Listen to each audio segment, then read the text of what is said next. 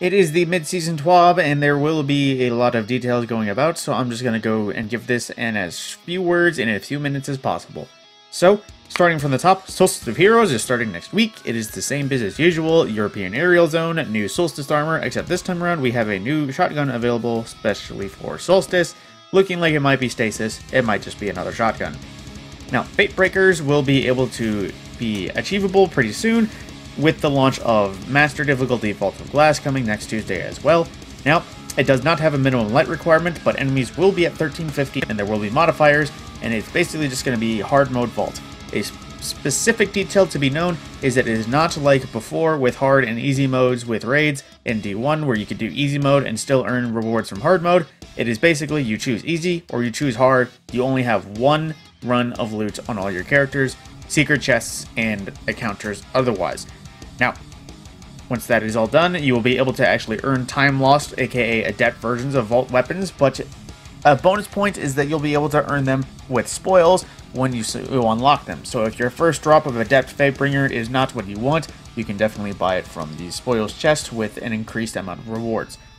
Moving on from vault, the sandbox changes that will be coming is summed up as follows: aggressive frame shotgun nerfed, aggressive frame hand cannons nerfed, and Dead Man's Tail hipfire nerfed, in addition to a sleeper buff and possible reworking of special ammo and special weapons in the Crucible. Specifically, shotguns have less range of the aggressive variety, as well as less cone angle. Hand cannons will have both less range, and they will no longer be able to 2-tap from a single stack of Rampage.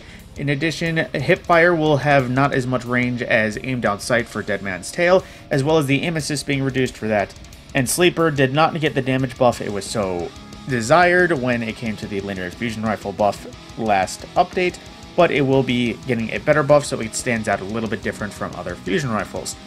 And in addition to everything else, they are working on relaying the lines of special ammo and ammo economies, as well as some perks being reworked, as in Drop Mag will have its functionality completely reworked. It won't be dropping on weapons anymore until it's reworked. Pulse Monitor is working correctly and applying a handling buff.